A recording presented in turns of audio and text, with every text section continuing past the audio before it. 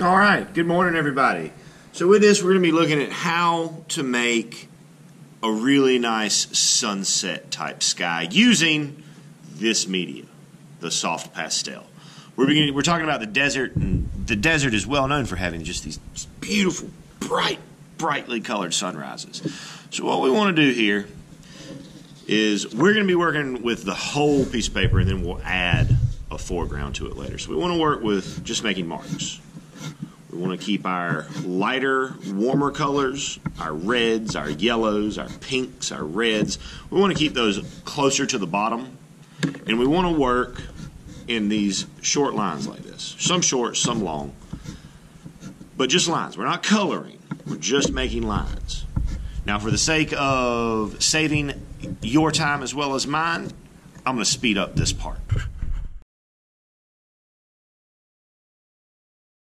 Okay, we got that page taken care of. Now, when we look at this now, it's a paper full of lines. There's another step that we have to do to really make it look like a sunset. So for this step, this is where we get messy. We get to get dirty here. So we're going to take one finger, not two, not three, not four, not five. One finger, that one. We're going to turn our pages, and we're going to rub this. Now, when we rub this, we only go in one direction. We are not scrubbing it back and forth. That'll make it look really gross. We want to take that finger and rub in one direction. Where we rub it, it's going to pull those pastels together and make them blend and make their colors mix. It's going to give us a really nice.